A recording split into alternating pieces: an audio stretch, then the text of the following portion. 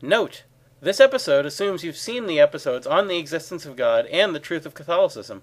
Please check the directory in the video description if you haven't watched those yet.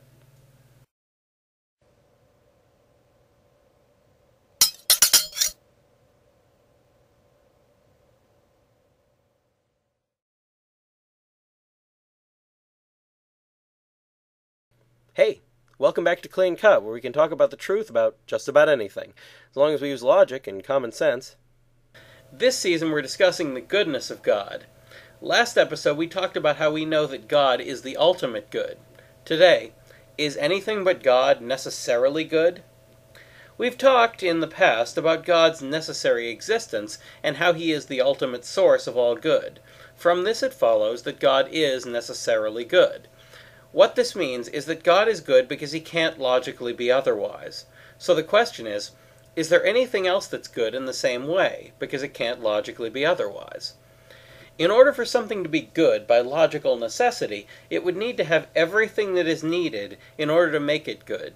So, what kinds of things are needed to make something good? Well, in the first place, it needs to exist. However, that's not enough. A broken leg exists, and a broken leg isn't a good leg. So secondly, it also needs to have all the properties that a thing needs in order to perform its function perfectly. So we've got a leg that exists and is healthy and strong, but then what if somebody uses it to kick a harmless puppy? Is a leg being used to kick a puppy still good? Well, no. That leads us to the third thing you need for true goodness.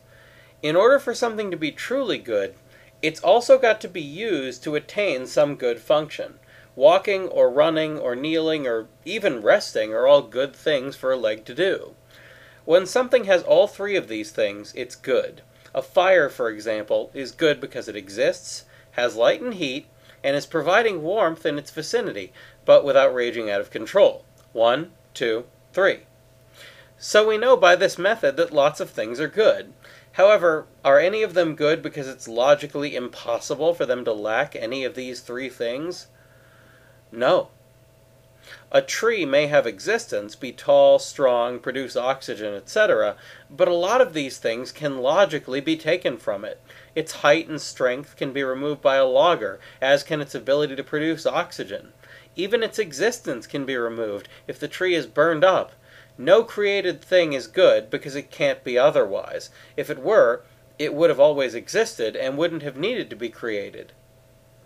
Next time, does the goodness of created things come from God? That's all for now, so keep asking questions, and thanks for watching.